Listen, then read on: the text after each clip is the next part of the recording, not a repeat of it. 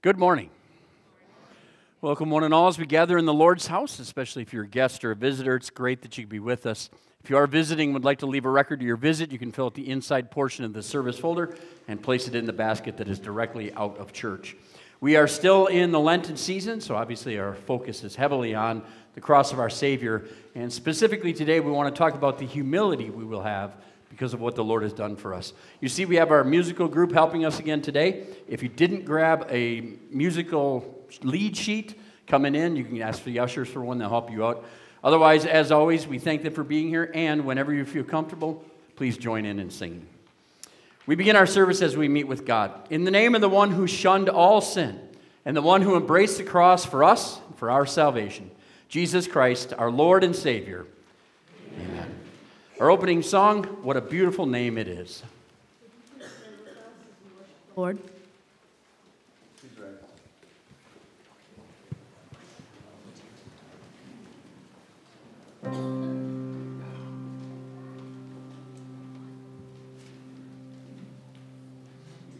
You were the Word at the beginning, one with God the Lord Most High. Your hidden glory in creation, now revealed in you are Christ. What a beautiful name it is. What a beautiful name it is. The name of Jesus Christ, my King. What a beautiful name it is. Nothing compares to this. What a beautiful name it is. The name of Jesus. You didn't want heaven without us, so Jesus, you brought heaven down.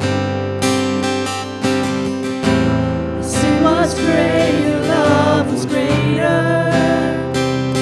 What could separate us now? What a wonderful name it is. What a wonderful name it is. The name of Jesus Christ, my King. What a wonderful name it is. Nothing compares to this. What a wonderful name it is. The name of Jesus. What a wonderful name it is. The name of Jesus.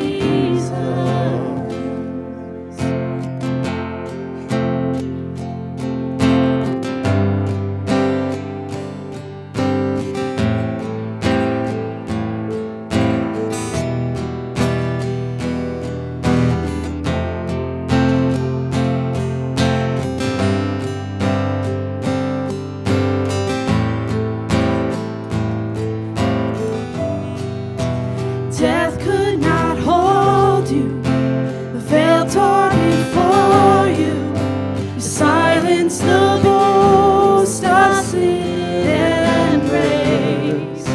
The heavens are roaring the praise of your glory. For you are raised to life again. You have no rival. You have no equal. Now and forever, God, you reign. Yours is the kingdom. Yours is the glory. Yours is the name above all names. What a powerful name it is. What a powerful name it is. The name of Jesus Christ, my King. What a powerful name it is. Nothing can stand against. What a powerful name it is. The name of Jesus. What a powerful name it is. The name of Jesus.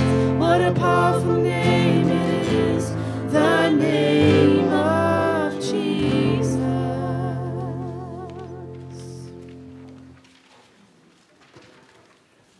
confess our sins to God. Many of you have heard for years that Sundays during Lent are meant to be days when we pause from the heaviness of the season. Some have called the Sundays in Lent mini Easters. The point is that we never separate our need for God's grace from the reality that such grace has been shown to us by our Savior. We know that grace is ours, but we also know how much we struggle with sin and how often we fall prey to temptation. Due to that, let us humbly but confidently come before our God, asking Him to be merciful and shower us with His grace once again. We join together. Heavenly Father, I know the reality of my sin. I know my sin is the reason Jesus had to go to the cross. I know I should have been the one who was punished. But I also know He did go there for me. Willingly He forfeited His life that I might know the peace of forgiveness and that I might have a place in your family. For the sins that caused Jesus' death, for all my sins, gracious Lord, please forgive me. Amen. We hear God's forgiveness. A hymn we've been singing for a few years around here is entitled, "What Grace Is This?" Notice there isn't a question mark at the end of the title. We do not sing this hymn and wonder, what is this grace thing God has showered upon me? Instead, we can put an exclamation point at the end of the title. What grace is this? Why? That grace has been shown to us, and it surpasses anything else in the world. Knowing that grace, rejoice over these words, all your sins are forgiven. In the name of the Father, the Son, and the Holy Spirit. Amen. We pray. Almighty God, we confess that we deserve to be punished for our evil deeds, but we ask you graciously to cleanse us from all sin and to comfort us with your salvation. Through your Son, Jesus Christ, our Lord, who lives and reigns with you in the Holy Spirit, one God now and forever. Amen. Please be seated. Human beings cause problems and hurt and pain and suffering. We face that ourselves and cause that in others. Alone, we can do nothing about this. So we thank God that we are not alone and that someone did something about this problem. That someone was Jesus. As you read our lessons, remember the problem, sin, and rejoice in the perfect solution, Jesus. Our first lesson is from Hosea 5, verse 15 through chapter 6, verse 3. Then I will return to my lair until they have borne their guilt and seek my face. In their misery they will earnestly seek me. Come, let us return to the Lord. He has torn us to pieces, but he will heal us. He has injured us, but he will bind up our wounds. After 2 days he will revive us. On the third day he will restore us, that we may live in his presence. Let us acknowledge the Lord. Let us press on to acknowledge him. As surely as the sun rises, he will appear. He will come to us like the winter rains, like the spring rains that water the earth. Our second lesson is from Romans chapter 8, verses 1 through 10. Therefore, there is now no condemnation for those who are in Christ Jesus, because through Christ Jesus, the law of the Spirit who gives his life has set you free from the law of sin and death. For what the law was powerless to do because it was weakened by the flesh, God did by sending his own Son in the likeness of sinful flesh to be a sin offering. And so he condemned sin in the flesh, in order that righteous requirement of the law might be fully met in us, who do not live according to the flesh, but according to the Spirit. Those who live according to the flesh have their minds set on what the flesh desires. But those who live in accordance with the Spirit have their minds set on what the Spirit desires. The mind governed by the flesh is death, but the mind governed by the Spirit is life and peace. The mind governed by the flesh is hostile to God. It does not submit to God's law, nor can it do so. Those who are in the realm of the flesh cannot please God. You, however, are not in the realm of the flesh, but are in the realm of the Spirit, if indeed the Spirit of God lives in you. And if anyone does not have the Spirit of Christ, they do not belong to Christ.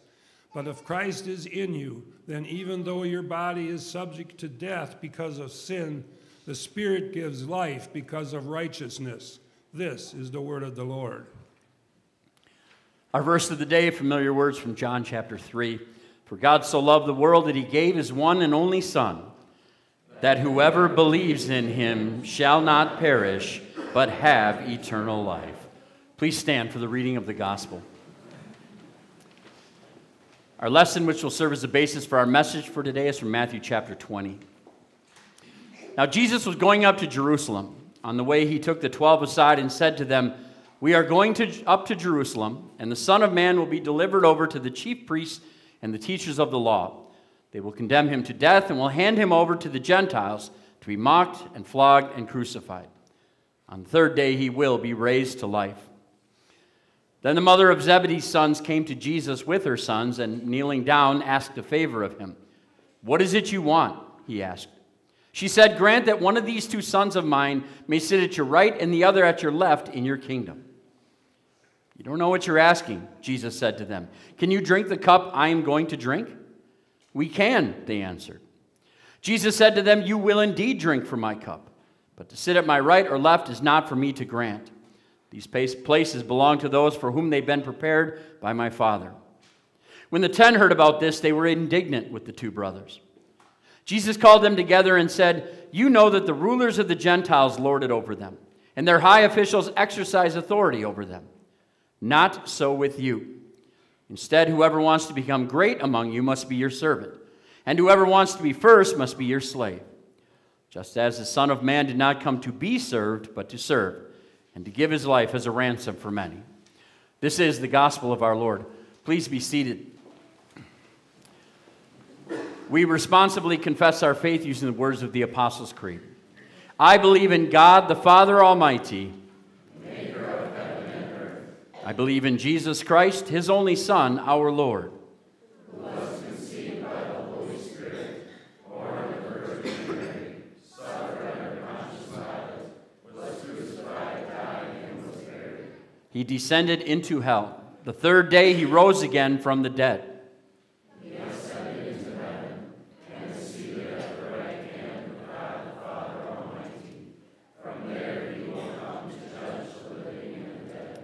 I believe in the Holy Spirit, the holy Christian church, the communion of saints, the forgiveness of sins, the resurrection of the body, and the life everlasting. Amen. At this time, our young worshipers are invited forward for the children's message.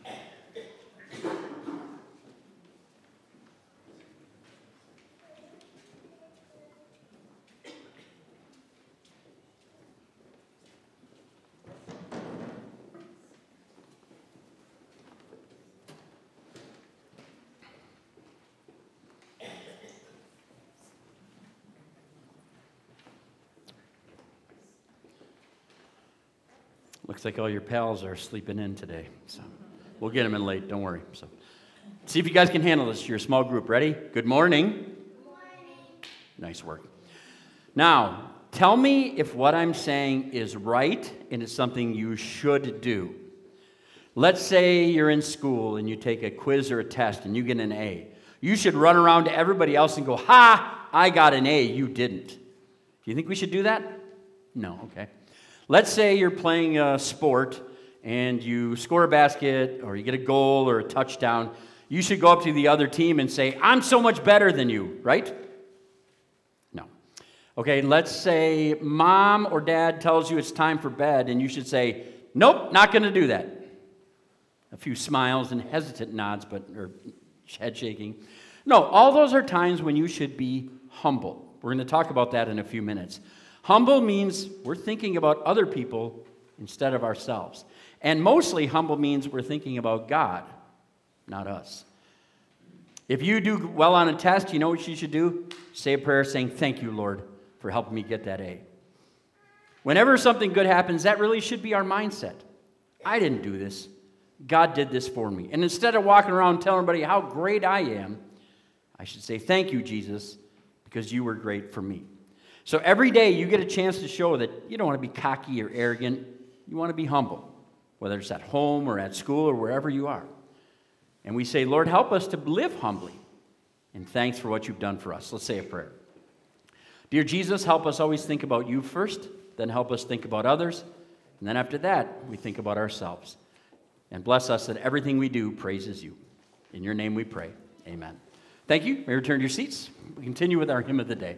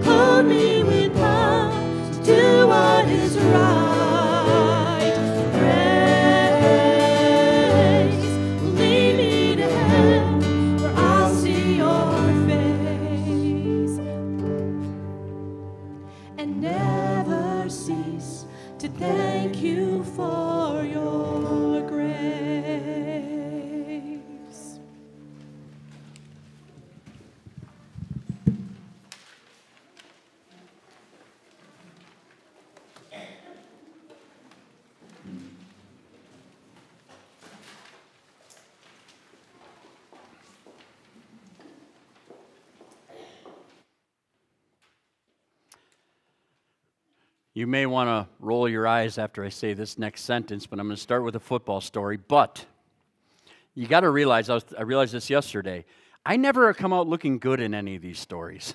So I'm definitely not up here bragging. Instead, I'm pointing out about the things I learned from failure and mistake, and we're going to keep going with that trend today.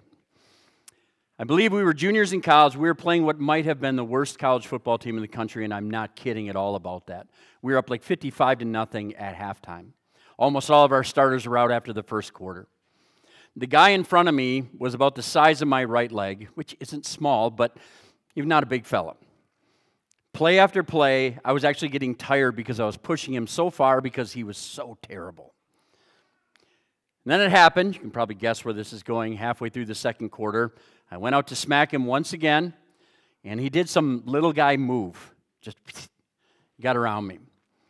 He was so fast, he got in the backfield, and as the quarterback was handing off to the running back, the guy grabbed both of them, drove them to the ground, caused a fumble, and then hopped on the ball.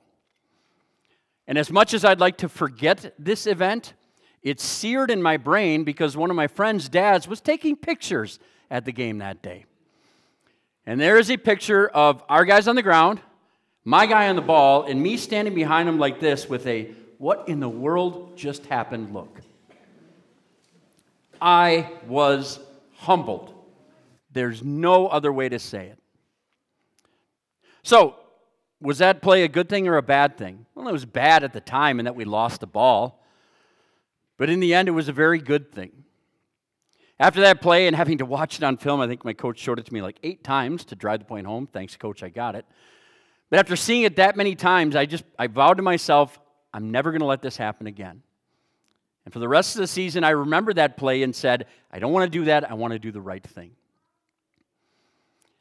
Now, that's my story, and I got plenty more, and I know you have just as many about times when you needed to be humbled, knocked down a peg, time when our ego and arrogance got the best of us.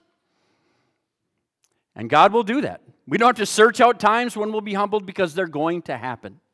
I don't care how old you are, your situation, your position in life, you will be humbled over and over again. So our 2 responses are these. 1, we can get frustrated and angry about that. Or 2, we can take to heart the lesson the Lord is teaching us through humility. Obviously, that second one is what we want to do, and that's what we want to do today. We're focusing on our gospel lesson, and this is not that far off from when Jesus will go to Jerusalem to the cross to complete the ultimate sacrifice. The disciples have been with him a couple of years now, 2.5 years about, and so they knew what Jesus was all about. They saw him preach and teach. They saw his love and his compassion, how he stood firmly with his Father. They saw all those good things. Well, as they're walking, Jesus decides it's time to make things very, very clear for them. Elsewhere, Jesus had talked about how, yes, he would go to Jerusalem, he'd go to the cross, but the first time he's super explicit about that is in our lesson. Look at the first couple of verses. Jesus was going up to Jerusalem. On the way, he took the 12 aside and said to them. So he pulled them away from whatever other groups were following, and he said, come on, huddle, I need to talk to you guys. We are going up to Jerusalem, and the Son of Man will be delivered over to the chief priests and teachers of the law. They will condemn him to death and will hand him over to the Gentiles to be mocked and flogged and crucified. We look at that and think, how in the world could the disciples ever have been confused about what was going to happen? How could they ever say that they were unaware? Jesus is so clear here. So why didn't they get it? If I had to guess, I think they didn't get it because they didn't want to get it. Remember, hardly any of these guys, I don't think any of them came from noble birth or had some kind of job that everybody was looking up to them and praising them and giving them so much love and respect. Some of them were doing some of the most basic jobs in society that people even look down upon. But over the last 2.5 years, they'd been with Jesus. They'd been part of his team. And no, not everyone loved them, but a whole lot more people loved them than before they were with Jesus. They were welcomed into towns. They were respected. Jesus even allowed them to do some miracles. These guys had been a bunch of nobodies. Jesus made them somebody. They were part of Jesus' group. They were his disciples. So they were only thinking about right now, the power, the privilege, the money, the perks, whatever that came with being a part of Jesus' gang. They were not thinking about suffering. They were not thinking about sacrifice. They were not thinking about Jesus. They weren't thinking about others. They were completely focused on themselves. And that becomes very clear when you go on with the lesson. They're walking, and Jesus told them, remember, I'm going to die. And what are the disciples doing? They're arguing about which one of them is the greatest. You can just imagine them, one looking at the other saying, well, I did this. And the other saying, well, I did that. And by the way, you screwed up in that area. I didn't. First time I read this, getting ready for this, it made me think of like a 5th grade group. Like they're sitting here barking and complaining, saying, I'm better. No, I'm better. I'm more awesome. I'm more amazing. That's what the disciples were doing. They were carping and whining. And you can imagine the finger pointing, saying, you're not better, I'm better. You know exactly how this situation played out because sadly we've seen it too often even in our own lives. And what really brings it to a head is when another person besides the 12 is involved. That's the mother of James and John. We talk about helicopter parents now. There were helicopter parents 2,000 years ago. She comes to Jesus and she says, I have a request. I want one son to sit on your right and the other son to sit on your left. I want them to have positions of power and glory when you rule the earth, Lord. Mom went for the boys and said, they should have this honor. They should have this privilege. Please, Jesus, do this for us. And you heard the word. We don't use it much. The disciples heard this and they were indignant. They were fired up and they were ticked off. And I'm sure part of the reason is because they wanted those seats of power. They had done more than James and John. They were more deserving of having Jesus say, you are my right hand and my left hand guys. None of them were thinking about Jesus. None of them were thinking about their mission. None of them were thinking about his mission. None of them were thinking about the fact he just told them, I'm going to go to Jerusalem and I will die. They were only thinking about themselves. If you can't figure out where we're going to go from here, you've probably been sleeping the first 3-4 minutes here. We look at them and we think, how in the world could they be so arrogant as to not only have this discussion, but to do it within earshot of Jesus? What in the world is wrong with them? Well, we're always within earshot of Jesus. Everything we say and do is known by him. And when you think about it, don't we do the same thing as the disciples? Maybe we're a little quieter about it. Maybe. But don't we often have that same mindset in our heart? That we are that great, that we deserve this position, or at least we deserve an easier life? We do this at home. We either think or say, I'm the one who keeps this place running. I'm the one who makes all the money. I should be respected. I should be praised. I should be appreciated for that. We do it on teams. This team, work team, sports team, whatever, this team would fall apart if it wasn't for me. I am so vital, I am such a cog that they would have nothing if it wasn't for me. And sadly, we can even do it here at church. The service I offer, the things I do, no one knows about them. But if I didn't do them, they'd never get done. Do people realize how much money I'm giving to help with this program or that program? Do they realize that for 25 to 30 years I've taught this or helped out in that way? Again, we may not say those things, but don't lie to me and I won't lie to myself. So often we think that. Our mindset is we deserve praise, we deserve credit, we deserve to be noticed for this. And if anything, we're getting really good at the humble brag. We want to make sure it's out there. We don't want to look like a jerk, but we want it out there so everybody will understand how great we are and how great of a job we've done, and they will respect and praise us for that. But I hope you see just how deadly sinful arrogance can get. When and the phrase when I played was read your own press clippings. When we're reading our own press clippings and believing we really are that great and fantastic, is that going to lead us to humbly walk before our Lord? Is that going to lead us to look for opportunities to serve? Is that going to cause us to make it about other people? Or is all the attention going to be on us? What we did and what we deserve because of what we did? You know your answer, and I know mine, and they're the same answer. So easily we go down that road. In other words, we're acting directly just like the disciples did. And just as they should have gotten a stern rebuke from Jesus, we should get the same. When we arrogantly demand this or arrogantly expect that. But instead of coming with thunderbolts and lightning, Jesus takes his time to teach the disciples and to teach us. The mother of the two had just made the request, but really she was speaking for all the disciples. They all wanted this. And so Jesus said, you don't know what you're asking. You're not quite thinking about what it means to follow me and what service is going to entail.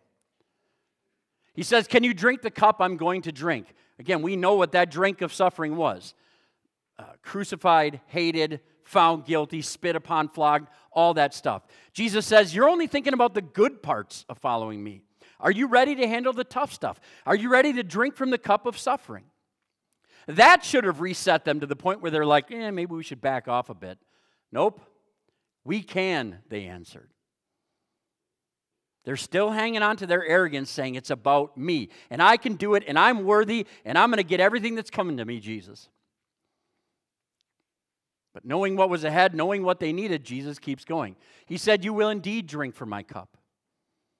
He's flat out telling them, guys, you will suffer for your faith over the next couple of days and weeks and for the rest of your lives. We bring it up every now and then that if history is correct, every one of the disciples except one died in a brutal, horrible way as they were sharing the gospel far and wide. They were thinking only about the good life, the perks of being with Jesus, and Jesus is saying, no, it's going to be a life of suffering and pain and hardship. And knowing that they needed to fully understand this before he completed the work he was about to complete, this verse. He called them together and said, you know that the rulers of the Gentiles lord it over them, and their high officials exercise authority over them. He's basically saying, this is how the world works.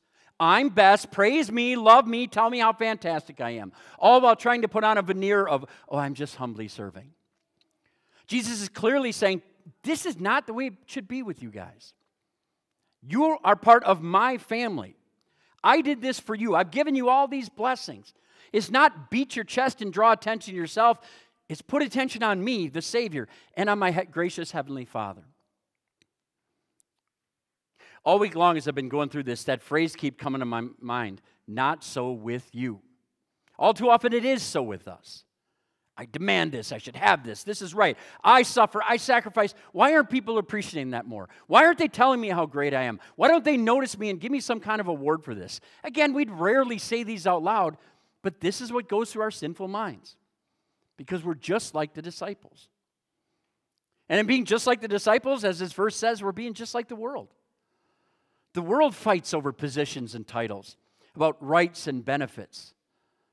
Because to the world, there's only one person that matters, and that's self. Jesus is clearly saying, you guys are different. You are my people, made clean by my perfect work for you. Just as everything I do is not about serving myself, but it's about serving you, so everything you do should be about serving me and others. And of course, nothing has changed. Whether it's in the home or at church or at school or work, wherever it may be, humble service is what our Lord wants. Is that always easy? Absolutely not. Part of it is our world and our sinful minds say you deserve some kind of praise or credit for this, so there's that constant issue. But sometimes people they don't seem to be worthy of being served. They don't seem to be worthy of the things that we're going to do for them. I'm trying to purposely create a convoluted mess of all the reasons why we can say, I shouldn't serve. I'm above this. That person doesn't do anything for me. I'm not going to get anything in return. Why should I do it? That's how the world works. But that's not how it works for us as Christians. And that's most definitely isn't how it worked with our Savior. Again, he said to them, not so with you. Don't be like the world. Instead, whoever wants to be great among you must be your servant, and whoever wants to be first must be your slave. You can probably guess the two words we're going to highlight here. Servant and slave. Those people don't do what they want to do. A servant or a slave does what their owner or master says. That's the position Jesus is telling them to take. You're not some high disciple. You're not some lifelong Christian who's given all this and done all that. Your mindset should be, I'm not just a servant, I am a slave. I will do as told. And of course, we're told by our Heavenly Father.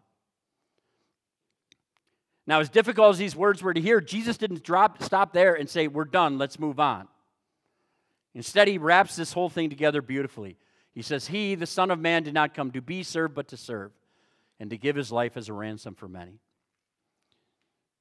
We're not far from Good Friday, and we see the ultimate act of service on that day. Our Savior was nailed to the tree. The author of life was killed. true God, gave up his life as true man on that cross. The ultimate sacrifice, the ultimate ransom. And not once did he say, you better respect me more for this. You better love me. You better tell me how great I am. Instead, he knew what needed to be done, and in perfect humility, he did it. And because he did, all those times we have been so arrogant, those have been washed away.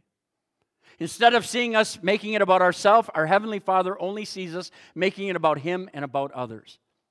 Our slate of sins has been washed clean. All the arrogant, selfish sins, they're gone. And instead, we stand before God as his humble, faithful people, because that's what Jesus, through his work, made us. And knowing that's what he made us, what will we do? How do we show our thanks for this? How do we show our appreciation? That verse says it. We don't walk around looking to be served. We don't walk around demanding that people respect us for what we are and what we've done.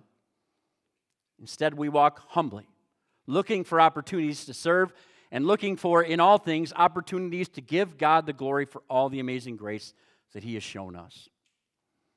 I'd like to tell you it's easy. It's not. Because we live in a world where it says self is most important. But then that world turns around and say, but not really you. Now you got to do what I want. It's all against Christianity at its core. But when we do what we're doing today, and remember, at the heart and core of our faith is a humble Savior who gave up everything to win our salvation. And when we focus on that heart and core, we are built up. We are encouraged to say, this is my way to thank you, Lord. To walk humbly before you and to walk humbly before all those you bring in my life. I pray we always remember this, but again, especially remember this as we come through Good Friday. So easily we could hate ourselves on that day, saying part of the reason he had to die is because I was unwilling to humble myself before the Lord and others. But let your Christian heart speak out. Listen to God's word that says he did humbly die, not because he owes you, but because he loves you. To pay for all your sins and to make you a humble member of God's kingdom. We thank the Lord for that perfect humility. We thank the Lord for the results. And we pray that builds us up every day to show our thanks by humbly serving in love in all we do. Amen. Now may the peace of God, which surpasses all human understanding, guard your hearts and minds through Christ our Savior. At this time, we gather a thank offering for our Lord.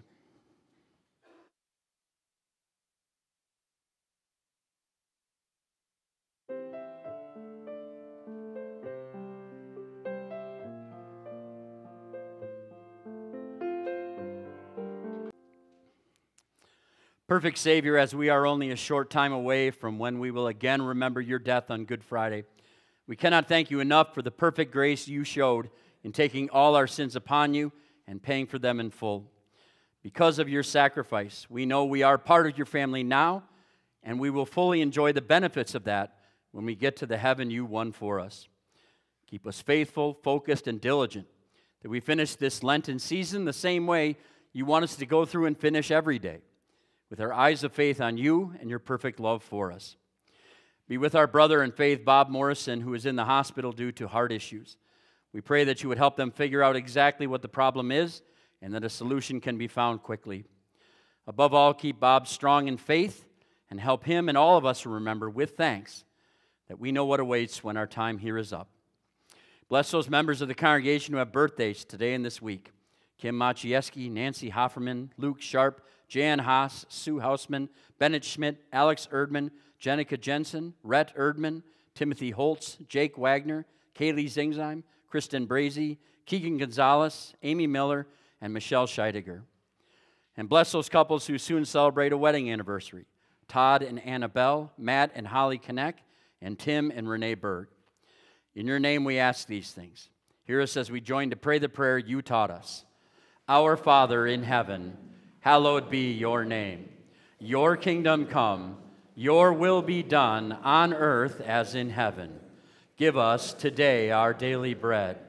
Forgive us our sins, as we forgive those who sin against us. Lead us not into temptation, but deliver us from evil. For the kingdom, the power, and the glory are yours, now and forever. Amen.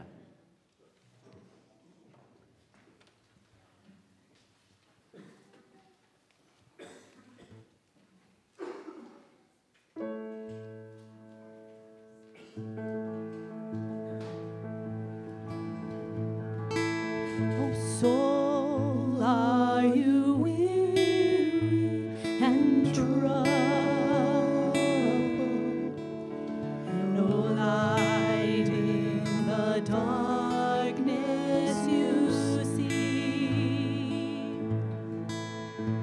There's light for a look at the Savior, and life more abundant and free. Through death into life everlasting, He passed and we follow Him there. For our sin no more hath dominion, for more than conquerors we are. Turn your eyes upon Jesus. Look full in His wonderful face, and the things of earth will grow strangely dim in the light of His glory and grace.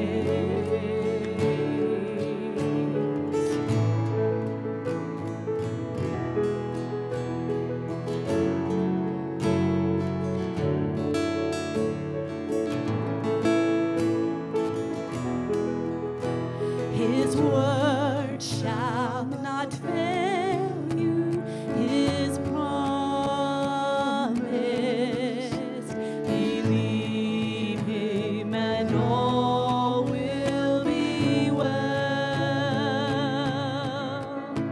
Then go to a world that is dying,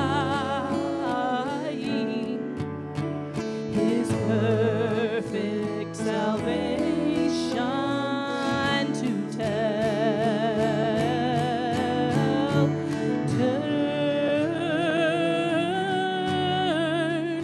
Turn your eyes upon Jesus.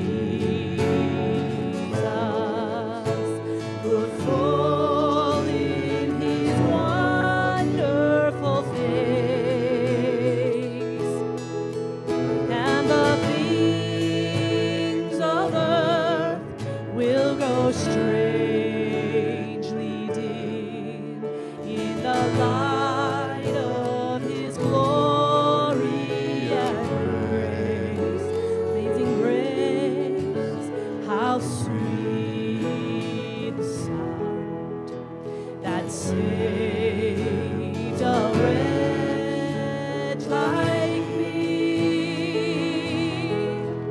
Oh, I once was lost, but now I'm found. Was blind, but now I see.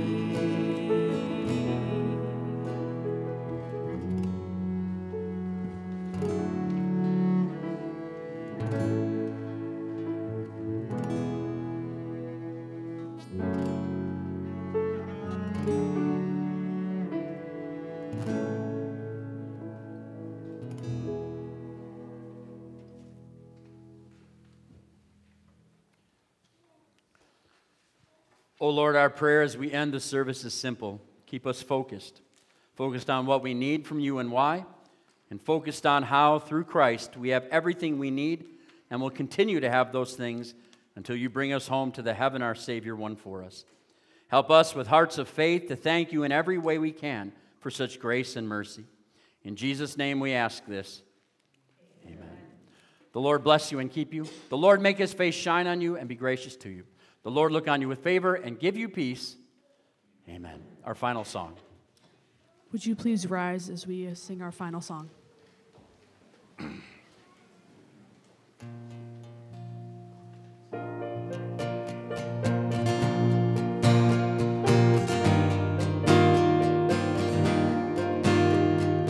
What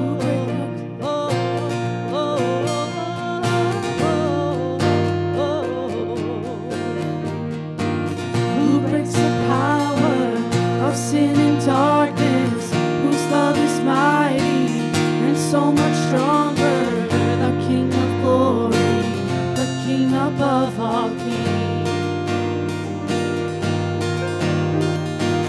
who shakes the whole earth with holy thunder and leaves us breathless in awe and wonder, the King of glory, the King above all kings. This is amazing grace. This is unfailing love, that you would take my place, that you would bear my cross. You laid down your life, that I would be set free. Oh, Jesus, I sing for all that you've done for me.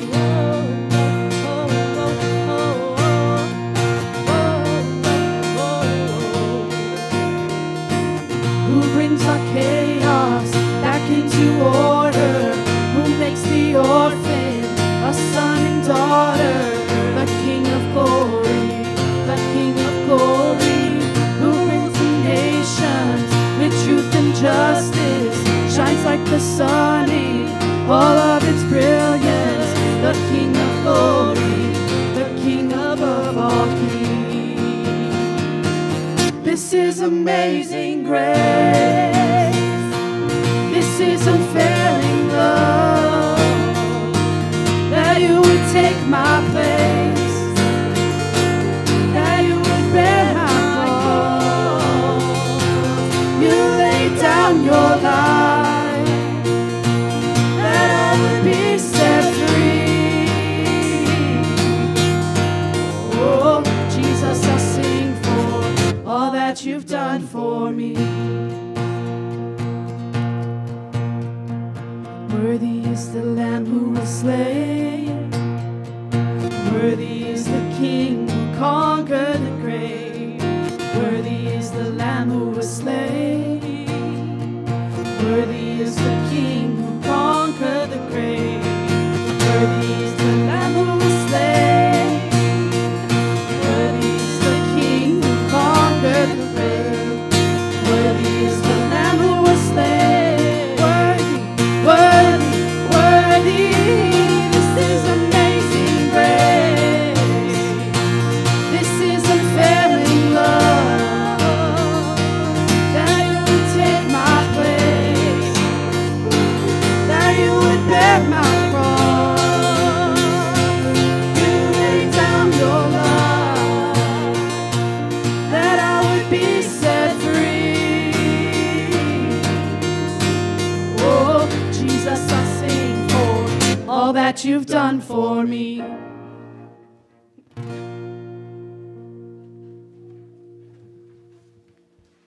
Please be seated.